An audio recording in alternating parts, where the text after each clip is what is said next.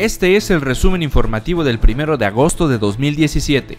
Durante la celebración del Día del Comerciante, el alcalde de Cuernavaca, Cuauhtémoc Blanco Bravo, recorrió los pasillos del mercado Adolfo López Mateos de la capital morelense, donde recibió el apoyo de los vendedores en su faceta de luchador social. Con porras, gritos y apoyos, el edil fue recorriendo el lugar, se tomó fotos con quien se acercaba y saludaba de mano a los presentes. Blanco Bravo agradeció el apoyo recibido al ser uno de los líderes de la Marcha por la Paz en Morelos, que camina hacia la Secretaría de Gobernación para pedir su intervención en la situación que atraviesa el estado.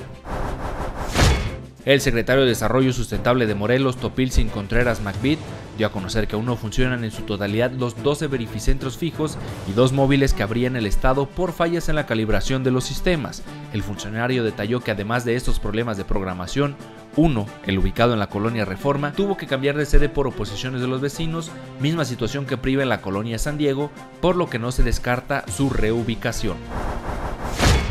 Ingenieros responsables de las obras de restauración de la catedral de Cuernavaca dieron un recorrido por la parte alta de la torre del edificio en donde se realizaron diversas obras de restauración. Durante el trayecto, mencionaron que se invirtieron 24 millones de pesos en esta primera etapa y que continuará con la parte media y después con la baja, para lo cual hay un monto restante de 51 millones de pesos. De acuerdo con datos proporcionados por la misma empresa, para febrero o marzo se entregará la obra. Este fue el resumen informativo de Eje Sur. No olvides seguirnos en nuestras redes sociales.